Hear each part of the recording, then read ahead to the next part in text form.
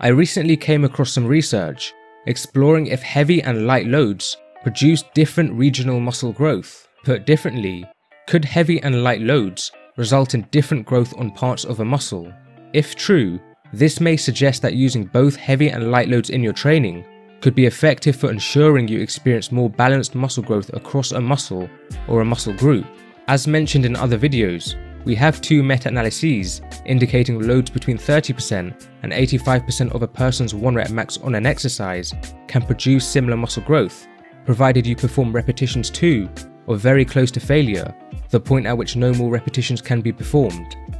Meta-analyses, for those unaware, are studies that combine the results of numerous individual studies, but in nearly all of the studies in the mentioned meta-analyses, they measured muscle growth at only one region of a muscle, preventing us from identifying if any regional differences in muscle growth between heavy and light loads exists.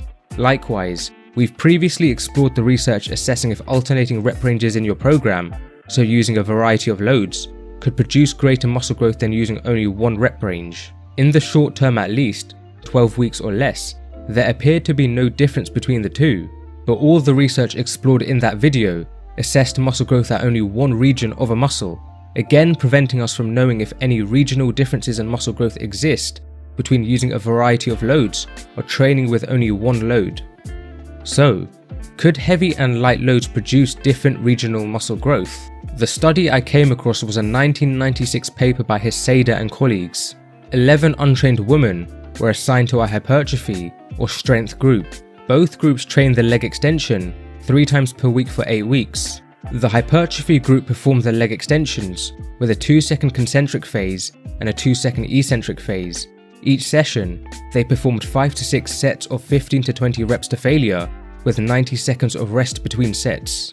The strength group performed the concentric and eccentric phases of the leg extension as fast as possible. Each session, they performed 8 to 9 sets of 4 to 5 reps to failure. They rested however long they needed between sets. Cross-sectional area of the rectus femoris, vastus lateralis, vastus medialis, and vastus intermedius was each measured at 30%, 50%, and 70% of the thigh length. For each of those muscle heads, the sum of those 3 regions was used in the analysis. Also, the values obtained for each head were added up to give us total quadriceps cross-sectional area. Total quadriceps cross-sectional area increases were similar between both groups.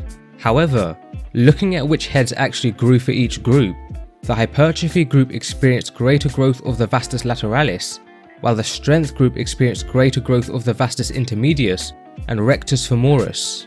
As mentioned, the authors of the study added up the cross-sectional area increases for each quadriceps head at 30, 50, and 70% of the thigh length, and used that value for analysis.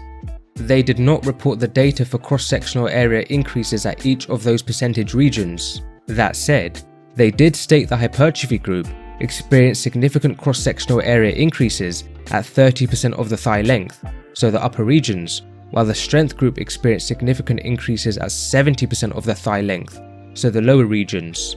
However, I don't know whether this applies to only one of the quadriceps heads or all of them. They unfortunately did not go into further details. Nevertheless, this study indicates with leg extensions, performing 15 to 20 reps, which of course requires a light load, targets the vastus lateralis more than the other quadriceps heads, while performing 4 to 5 reps, which of course requires a heavy load, targets the rectus femoris and vastus intermedius more. Furthermore, lighter loads may target the upper regions of some quadriceps heads more, while heavier loads may target the lower regions more. Now, this study is not without noteworthy limitations. In addition to performing a different number of reps on the leg extension, both groups also used a different number of sets, rest interval lengths, and repetition tempos. These could have influenced the results. The use of different repetition tempos is likely a noteworthy consideration. In a previous video, we demonstrated some evidence indicates different repetition tempos can produce different regional muscle growth. Therefore, the results could have nothing to do with rep ranges or loading, rather all to do with repetition tempo. However, is there any rational reason behind why heavy and light loads may cause different regional muscle growth? One such reason relates to muscle fiber types. Muscles generally consist of slow twitch and fast twitch fibers. Slow twitch fibers produce low amounts of power but are highly fatigue resistant, whereas fast twitch fibers produce high amounts of power but are less fatigue resistant. These characteristics bring up an interesting hypothesis. When using heavy loads, could the body selectively recruit muscle heads or regions that are more fast twitch? Conversely, when using light loads, could the body selectively recruit muscle heads or regions that are more slow twitch? Based on a few studies, the vastus intermedius, but more so the rectus femoris, appear to be slightly more fast twitch than slow twitch. Could this explain why the strength group who used heavy loads experienced greater growth of these heads? The vastus lateralis, on the other hand, is slightly less fast twitch than these muscles. Based on numerous studies, it appears to be a near 50-50 split of fast and slow twitch muscle fibers. Could this explain why the hypertrophy group, who used lighter loads, experienced greater growth of this head? Also, remember, the researchers broadly stated the hypertrophy group experienced greater upper region growth, while the strength group experienced greater lower region growth. In most studies that aim to identify the fiber type composition of a muscle, they take a tissue sample from only one region of that muscle, and then calculate the number of slow and fast twitch fibers from that single region. But there is research indicating that when taking numerous samples from many regions of a muscle, the fiber type composition varies between them. This might help explain why the hypertrophy and strength group experience different growth in the upper and lower regions of the quadriceps. As an extra note, if this hypothesis was true, it could also apply to repetition tempo. Slower repetition tempos may selectively recruit muscle heads or regions that are more slow twitch, while faster repetition tempos may selectively recruit muscle regions or heads that are more fast twitch.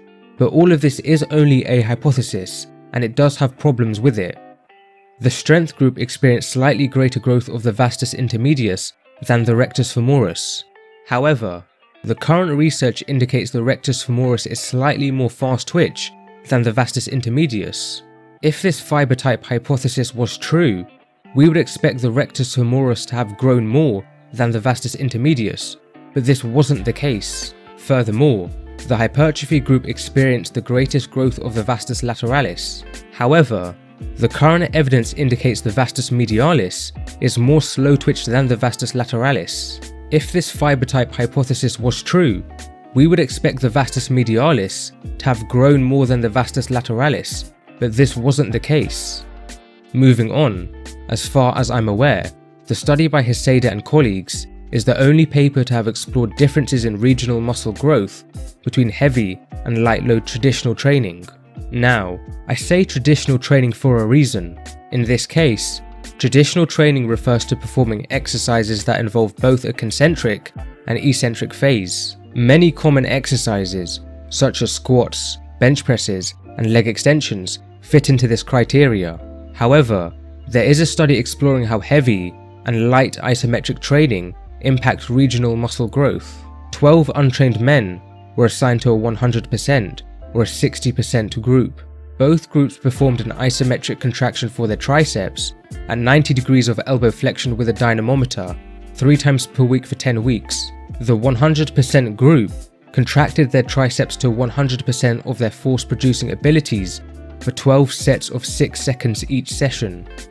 The 60% group contracted their triceps at 60% of their force-producing abilities for 4 sets of 30 seconds each session. Triceps cross-sectional area was measured at 20 regions across the length of the muscle. Increases at all regions were similar between both groups. The graph combines the data for both groups and displays the average increase at all 20 regions across the triceps. So this study indicates heavy and light loads do not produce different regional muscle growth. But there are some important considerations with this study. Firstly, isometric contractions were used.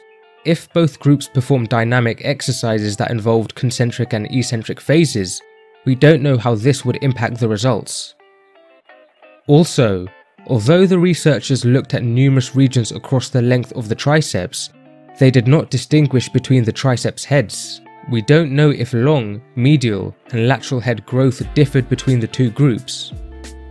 To summarize, the Hisaeda and colleagues study provides us with some evidence that heavy and light loads may produce different regional muscle growth. However, the study with isometric contractions does provide us with some degree of opposing evidence. There is an interesting hypothesis relating to fiber type composition behind why heavy and light loads may produce different regional muscle growth, but as established, there are limitations to this hypothesis. At the end of the day, a lot more research is needed in this area. Although, as established in our alternating rep range video, in the short term, 12 weeks or less, using a variety of rep ranges, meaning you combine heavy, moderate and light loads in your training program, appears to produce similar muscle growth to using only one rep range. In the long term though, there is a possibility using a variety of loads is superior, and as demonstrated in this video, there is a possibility that heavy and light loads produce different regional growth, meaning using a variety of loads would be effective for ensuring you experience more balanced muscle growth across a muscle or muscle group. Therefore, using a variety of loads in your training program could be a sensible idea. If for some reason you do not like the idea of using a variety of loads, there still are other ways to ensure more balanced muscle growth across a muscle or muscle group. As covered in another video, using different repetition tempos could be one way. Another more obvious way is to perform a variety of exercises for a muscle group. We'll be exploring this concept in more detail with future videos.